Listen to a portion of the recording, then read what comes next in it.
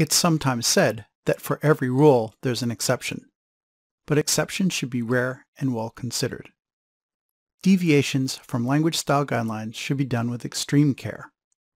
In some cases, you can do a blanket deviation when a rule simply does not apply at all to a code base.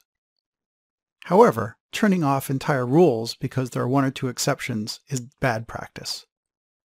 In some cases, a rule will have to be violated for an excellent reason in one specific place or another. For example, in a code base that has both feet and meters, a feet to meter conversion will have to violate strong typing at the point of conversion. But the way to do this is not to turn off strong typing, but rather to have a one-line deviation for that one line of conversion code.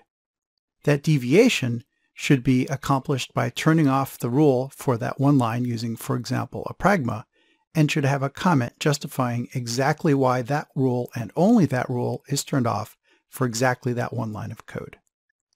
It is common to have legacy code which generates lots of static analysis warnings because the code base was inherited in bad repair. And it may be impractical to fix everything all at once. So there are three general strategies to be used in this situation. Strategy 1 is to fix one module at a time to make the code compile clean for that one module with no warnings. This can be useful if you're doing refactoring or reengineering on a module-by-module basis.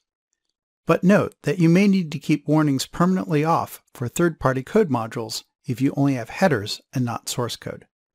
Another strategy is to turn on one warning at a time for the entire code base and then go fix all the places that warning is generated. For example, early on you might want to turn on the warning for uninitialized variables and fix all of them. When you get some time to do some more work, turn on the next rule, and so on. This will get you incrementally better code without having to rewrite the whole code base. Strategy 3 is to throw the bad code away and write it from scratch, potentially recovering high-level design information. In the long run, this tends to be the most cost-effective, especially if you have a bunch of old spaghetti code. However, it's hard to get the time and budget to do a complete clean slate rewrite.